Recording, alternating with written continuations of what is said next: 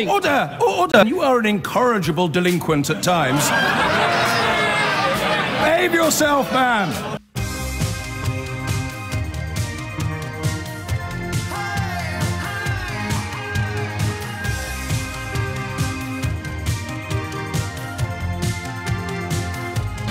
We will hopefully have room for a couple of round robins. That's entirely up to you. I can't control this sort of thing myself. I'm drawn to the homelessness question, but not enough, I don't think, to dedicate a whole hour to it today.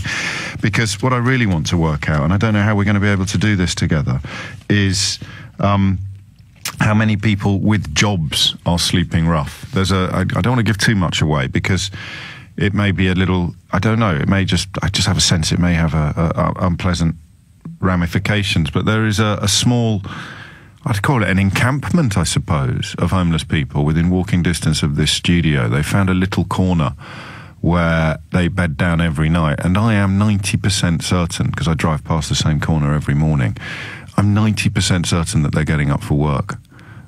Because of what they're wearing, because of the regulation and routine with which they operate, and because of I don't know, just a general air of busyness, whereas there are other homeless people in London, and I'm sure every other city in the land, where people are whacked out on spice by the time the rest of us have poured milk on our Weetabix. These gentlemen seem to me to be preparing for a day's work.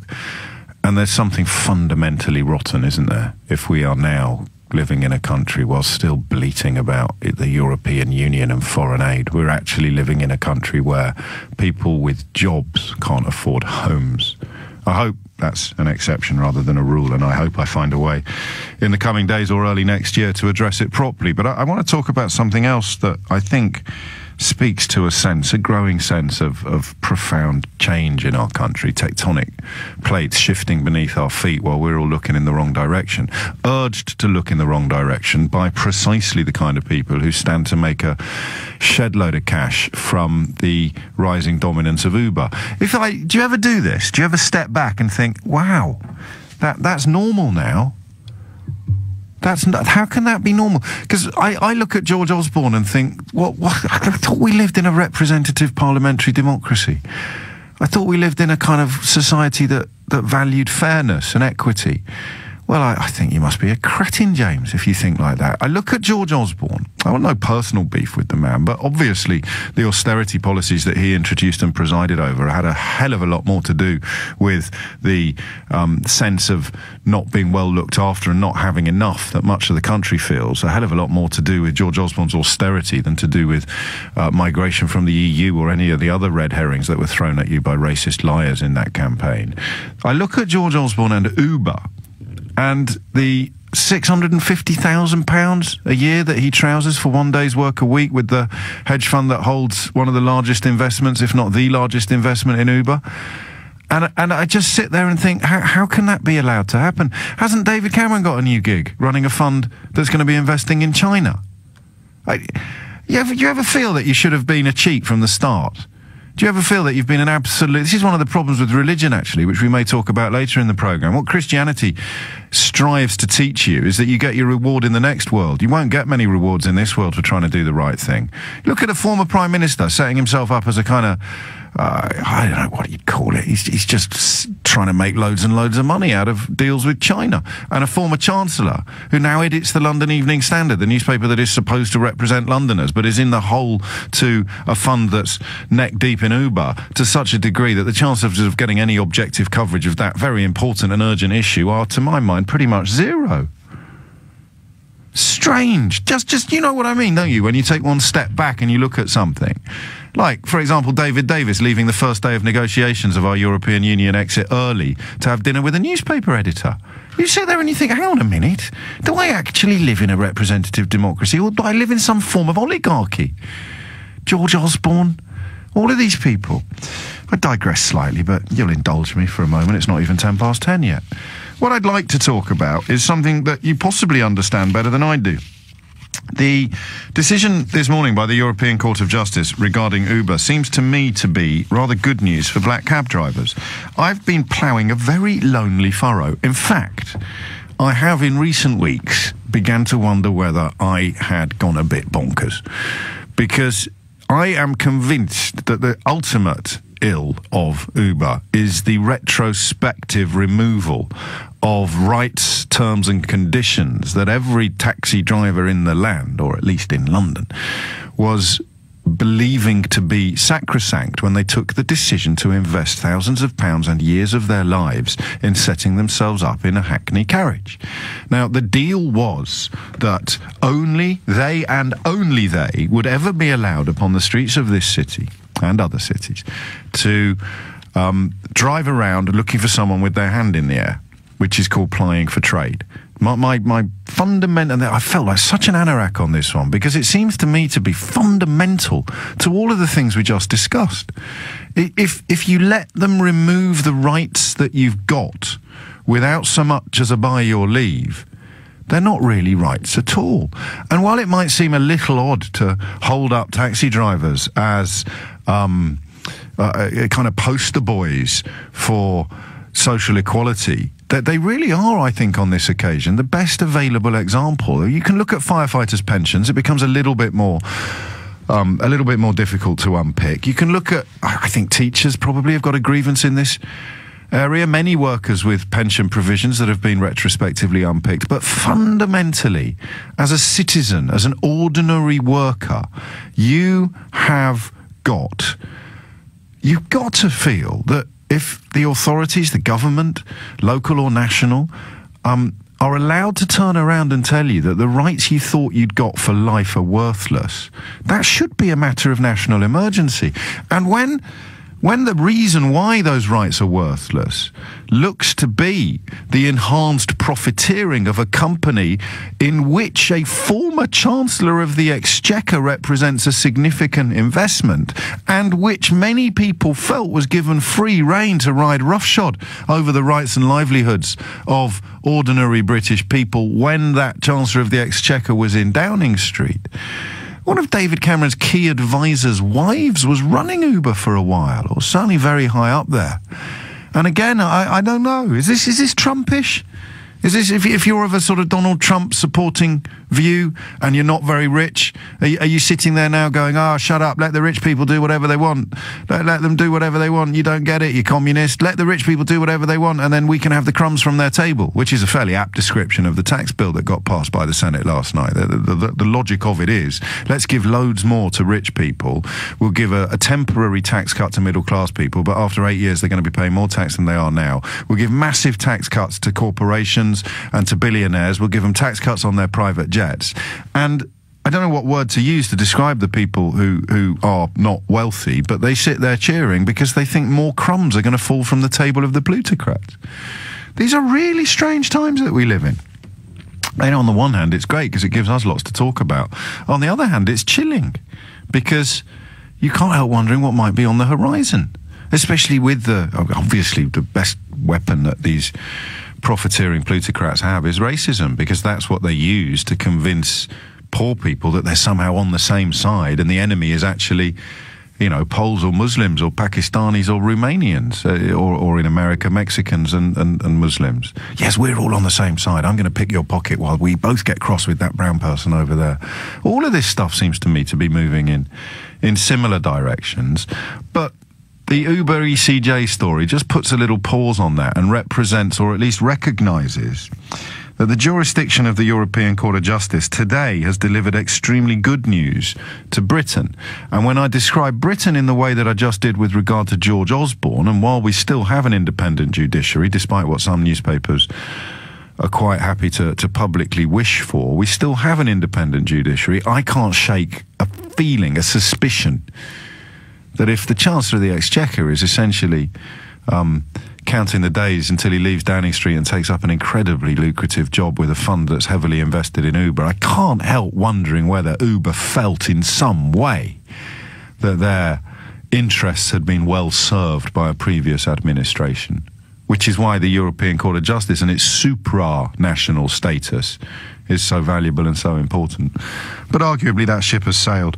Does anyone want to remind me what I've just said for 10 minutes? I seem to have gone off in about a million different directions. I've got absolutely no idea what you're going to ring in and talk to me about, so I should reset very briefly with a nice question, which is this. Uber is officially a transport company and not a digital service. The European Court of Justice has ruled. You'll remember Uber also remains licence suspended under appeal in the City of London. This move comes after a Taxi Drivers Association in Barcelona brought an action. What does it mean to you? 0345 6060 973. And am I bonkers? Don't just ring in and answer that like cold. With specific reference to this story, that idea, whatever you do for a living, if you had some form of protection from competition, from unfair competition, if you had some form of protection from it, and a government essentially turned around and just removed it, you'd feel horribly aggrieved. So why haven't we managed to move behind taxi drivers on this issue? Is it simply because, yeah, it's very sad that they've had their pockets picked. Christmas now is not the time of milk and honey that it used to be for cab drivers. It's tough times. A lot of driving around for hours, getting a fraction of the fares that they used to get. You can get your violins out if you want. But for me, this is about the protection of rights, the protection of protections. And whatever you do for a living, if they were allowed to turn around, oh man, we're back to Brexit, aren't we? Because the Prime Minister refuses to commit to protecting the rights that we've currently got under the European Working Directive. God, I hope 2018 proves me wrong about everything. But it looks as if the European Court of Justice today has proved me right about Uber.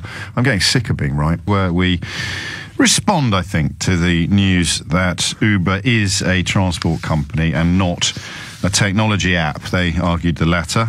Spanish taxi drivers based in Barcelona sought to argue the former, and they have prevailed. It is not an information society service, as they claimed. It is a cab firm, and therefore will obey all local taxi rules in all markets within the European Union where it operates. Tony's in Abbey Wood. What do you reckon, Tony? Yeah, hello, James. Morning. It's a pleasure to talk to you. James, I'm all over the place with this. I'm a London black cab driver, and I voted Brexit. And I was in the building game for years, and because of the higher numbers of Eastern European workers that came in, I was basically put out of work. I could no longer work for the prices that they were prepared to work for. What was your skill? What did you do? I'm a carpenter. I'm a carpenter. There's massive shortages for carpenters at the moment. Well, yeah, I should have stayed in it. 18% of our construction workforce is EU now, and of course there's big fears and big reports that a lot of them are leaving. So yeah, what year was it? What year was it when you felt that you'd been squeezed 2010. out? 2010. 2010. So you're relatively new to the knowledge then. Well, I've done it. It took 4.5 years, and it cost me £40,000. I went working part time for the last, and that's the truth of it. It took me 4.5, and it's the hardest thing I've ever done in my life. And when you see what has gone on in London, and it can be nothing else other than corruption. How can corruption is illegal, and right, exactly. Well, but I can't let you accuse. I can't let you accuse individuals of crimes because it would be libelous.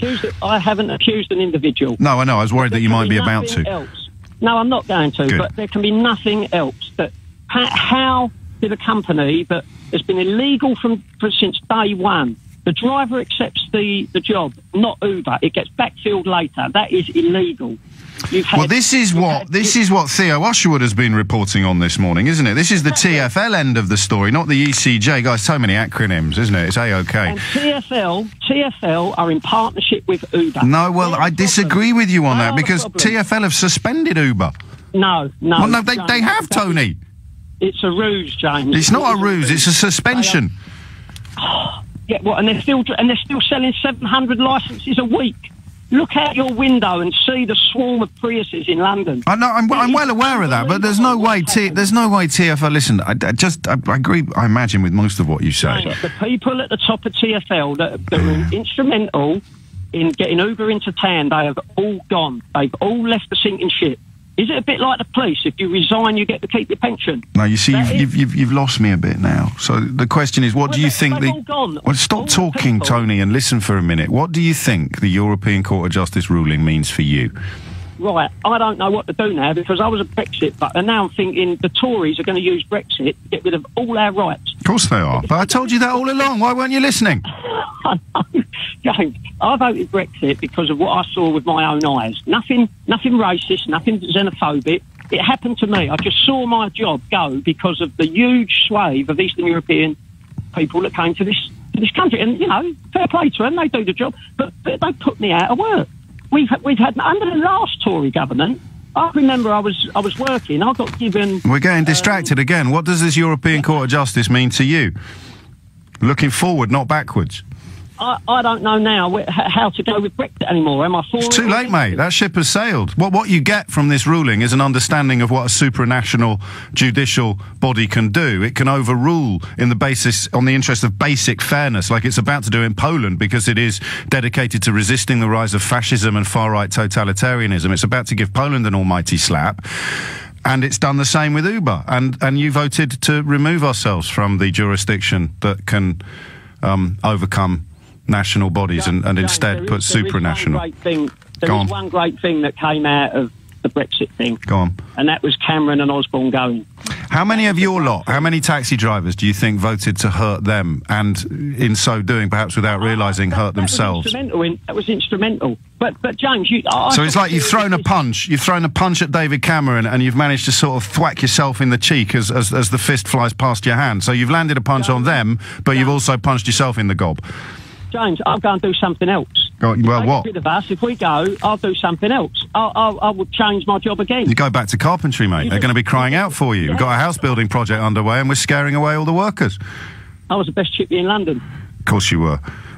I got another question for you, just to fry your head before you go. If the future holds some form of departure of all the workers that you claim did you out of a job, I've got no reason to doubt you. Some of the statistics don't support you, and the vacancies now suggest you should have hung around for a little bit longer. But if all of these Eastern European carpenters head back to their countries of origin, what should happen to the national insurance contributions that they've been making for the last 9 years? The national insurance, what should happen? Yeah, all of these people. I'm just thinking, because what I do when I talk about Uber is I put myself in the boots of a cab driver. I try to imagine how I'd feel as a cab driver about what's happened. So I'd ask you, the carpenters that you think squeezed you out of a job have been paying national insurance in this country for the last 9 years. Do you think they should all get it back? I have no opinion on that, James. I haven't worked that one out. I've not had time. I'll leave it with you, Tone. Yeah, leave that one with me, yeah. It's 24 minutes after 10. Steve's in Ruislip. Steve, what would you like to say? Just following on from what your colleague, your caller just said. Yes. There are plenty of taxi and private hire drivers who can't do another job. Even if they apply for other jobs, when they put in a CV and it says private hire or taxi, they're considered lower than they already are now. Why? So, why? Because, unfortunately, the public treat drivers with disdain. Well, no, that's two separate things, though. I mean, you can say the public treat drivers with disdain, but why do employers consider it to be a negative on a CV? I can't speak to, but I think it's the fact that they can't see any practical experience in the sphere they may be trying to go into, and therefore they get passed over. I suggested to somebody recently they try doing two separate CVs to try and prove the point. So we'll see how that turns out. Your main question was, what does the European mean to people? Well, for people like I'm the branch secretary for professional drivers and GMB. So from my perspective, it stops this flim-flammery, for want of a better phrase, of what we are today and what we are tomorrow, and all of this parlance where one day we're a tech company and it's Uber BV, and another day it's Uber Britannia, and another day it's Uber London, and everything's sort of mixed up in smoke and mirrors, and nobody quite knows what the story is. So what's the story now? What happens now? What's the good news today? I think the good news is authorities can now act, be they local or national authorities, can act with some clarity over how they deal with legislation and how they ask Uber and other organisations to behave.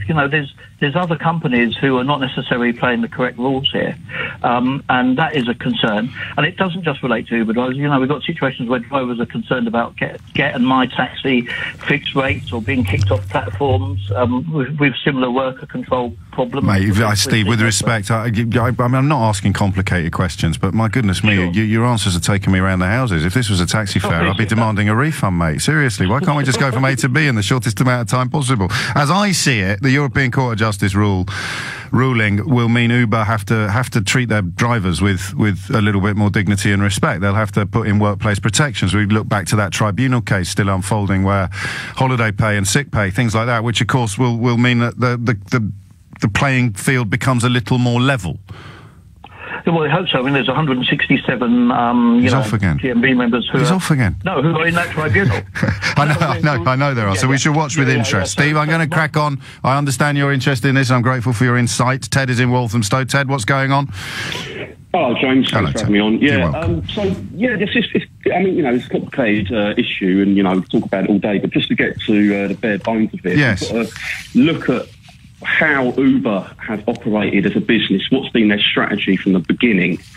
And I think what's happening in the last year or so with the bad publicity and the recent court rulings is, they're getting a bucket of cold water thrown in their face, and they're slowly having to wake up and smell the coffee. Why do you think that is? Because it seems to me, and I'm having a bit of a crisis, Ted.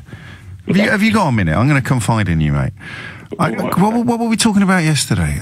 Jeremy Corbyn, who I still don't see what other people see, but I'm beginning to worry that even a sort of vociferous critic of right-wing propaganda such as me has in some way been conditioned by right-wing propaganda. Because I sit here and I think, I honestly don't believe that senior politicians who've ended up getting paid £650,000 a week for one day's work, I honestly don't believe that there's any sort of quid pro quo going on here.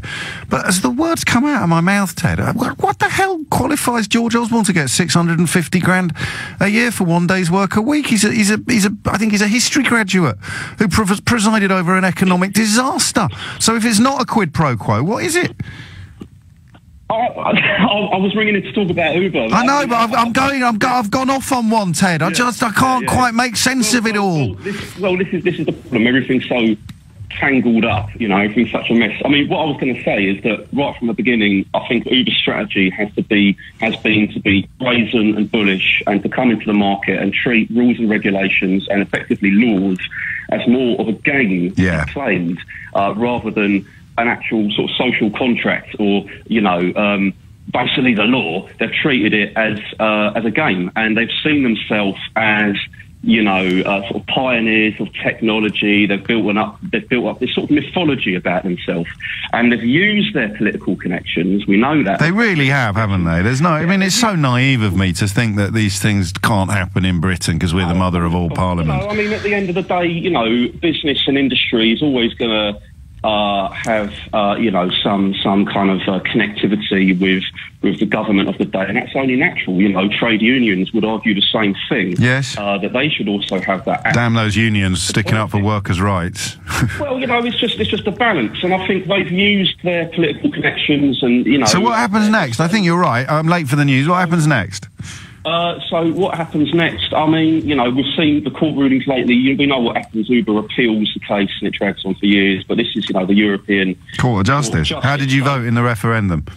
I voted to remain. Oh, right. I'm a black cab driver, and I'd like to say, I think, I get a lot of comments from passengers that sort of seem to think that black cab drivers are all pro-leave. I don't want to go down the arguments of... No, I'll do it for you. I've got your back on that. I've got your back on that. Of course you're not. But it probably breaks down roughly as the whole country did. If not differently, actually, there might be a majority of black cab drivers who voted to remain, because a vote to leave was essentially a vote for fewer passengers, potentially. But of course, the problem is, as with all of the Brexit-related debate, the loudest, nastiest voices are on the leave side, which means that people get distracted by their volume and their nastiness and forget that ordinary decent people don't feel the need to shout their opinions from the rooftops every 20 minutes. So yeah, you're right. For the record, I should make that absolutely clear. When I say it's going to be funny to listen to Brexit voting cabbies try to make sense of this one, it's in no way meant to suggest that there is a preponderance, a majority, or even a quorum on that in that profession of that political position. And I know this because I can't walk through London at the moment without fellas leaning out of their taxi windows going, "All right, James, thanks for all your support. I voted Remain, by the way." James, I find it ironic that I voted Leave because I couldn't bring myself to vote for Dodgy Dave,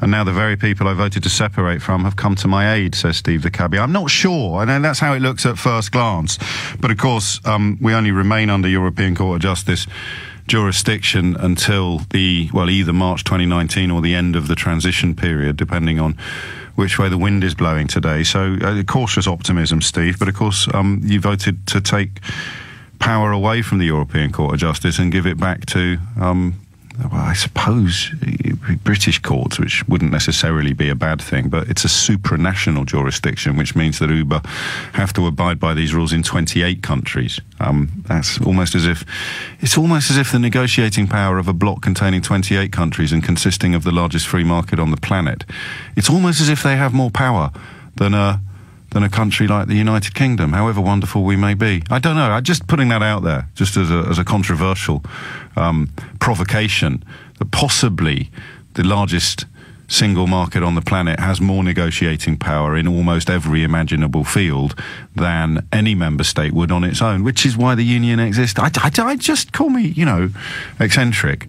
But if you had 600 million people in your team, and you're going up against a team with 60 million people in it, then on what possible field do you think you'd have the advantage by having 60 million players versus their 600? I don't know. I'm just putting it out there. Mark's in Knightsbridge. Mark, what would you like to say? Hello, James. Hello, yeah, I'm not a London taxi driver. I spoke to you before. You've been a great friend to our trade, James. You know what's been going on, and I voted Brexit, but as probably a lot of other cabbies did, I voted with my heart rather than my head. Yes. I trained for 4.5 years to do the knowledge of London. As any cabbie will tell you, it's the hardest thing I've ever done in my life. Yes. And I was led to believe at the end of it, I'd be able to. All I want to do is provide for my family. And now that has nearly been taken away from me. And so I voted Brexit, but I don't know. As you said, was I sort of punching myself on the nose? Is it Tyson Fury? Who's the clip of when the heavyweight boxer takes a swing and somehow misses the bloke he's taking a swing at and ends up almost knocking himself out? There's a sort of very viral clip on the internet, and it's a little unfair. I don't know. I know who you're on about. I think that might. I'm not sure if it was Tyson Fury though. No, I'm not either. But that's how it looks from where I'm sitting.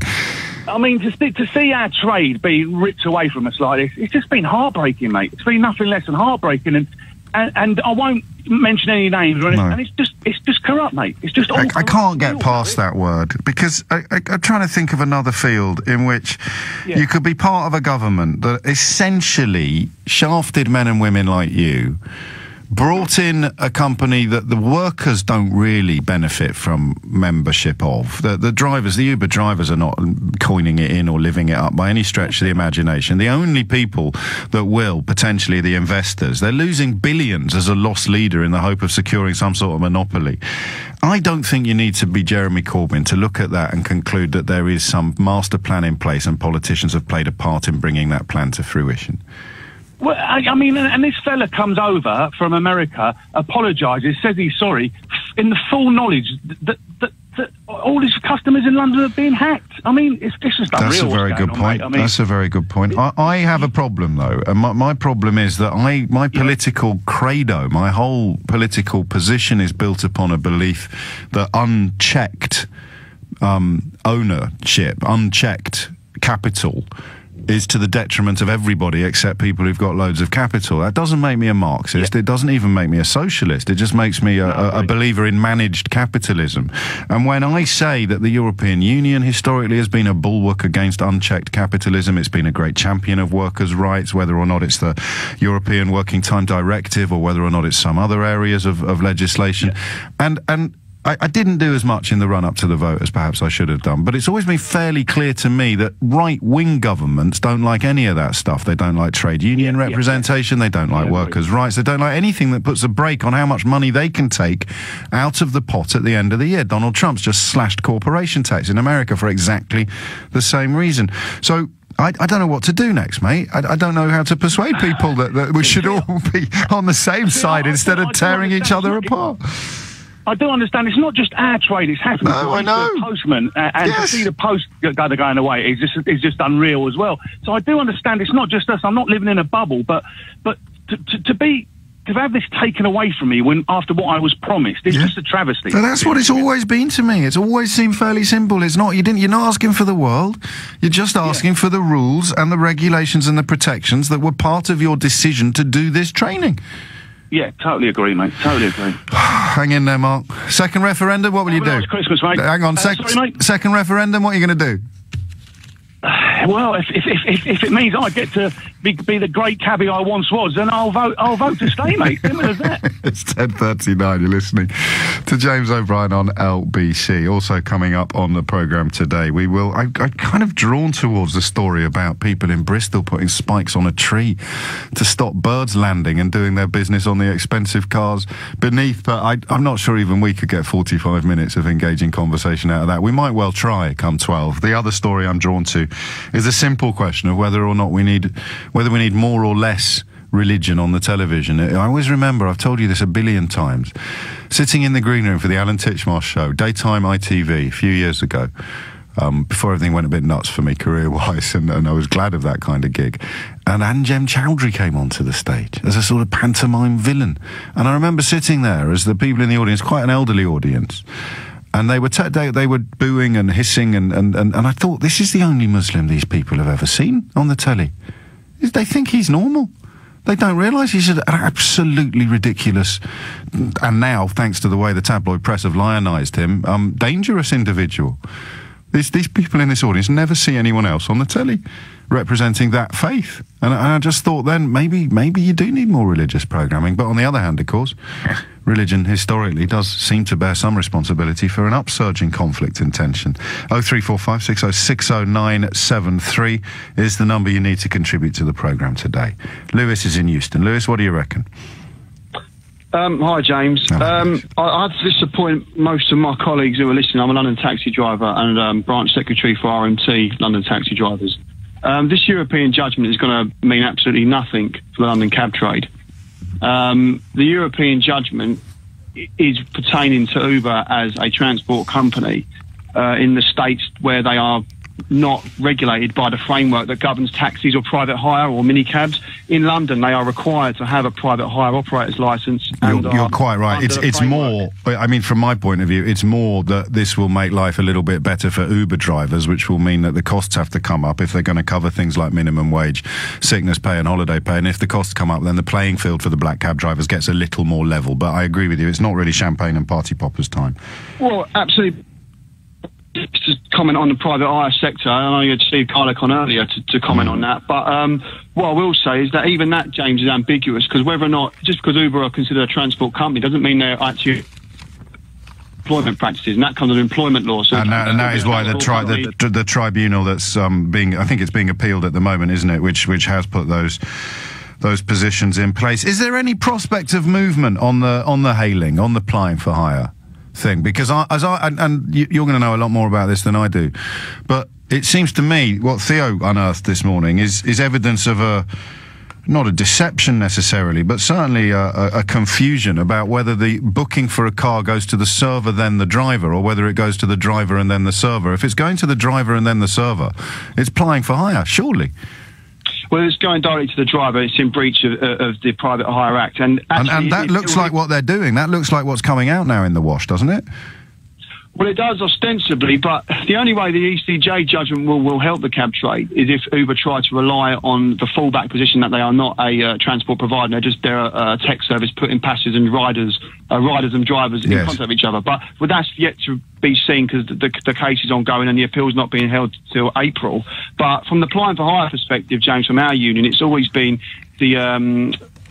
the exhibition of the vehicles via the application, and that can be tackled by the Mayor and by Transport for London, and it's being shirked by the Mayor and Transport for London. Now, I have to say, and I'll throw the gauntlet down from the RMT taxi branch to Mayor Khan, that he can say, no doubt from his press release, this is a wonderful, well-received decision from the ECJ, and London respects it. But what the London Mayor, we expect him to do, and TfL, is to abide by the 300 years of practice of the London taxi, which exhibits its availability and plies for hire, and that's a differential in London. And well, you're preaching to the choir. No, it isn't, though, is it? Because it went to court and TfL won that case. No, they didn't, James. They want to meet a case, not applying for hire case. You're absolutely right. Geez, what am I talking about? This is my position you're describing. I agree with you wholeheartedly. Why am I arguing with you? Well, please don't argue. Please get my last point in. Go on, of course you can. Transport for London have always said that the plying for hire argument should be made in the courts, and it's duty-bound on Transport for London as a licensed regulator to take that case to the courts. It's not incumbent on the unions or individual drivers. It's TfL and the mayor's buck, and they must stop with them, and they must implement that. Send me a proper email, will you? Because I want to get this all neat and tidy before Sadiq Khan comes in the next time, all right? I'll send it to you, James. I'll stay on the line and give it to your producer. Good man, yeah, good man. James at lbc.co.uk. Make sure Lewis gets that sent across. Make sure you get a copy of it. Next time Sadiq Khan comes in, we'll put it to him directly.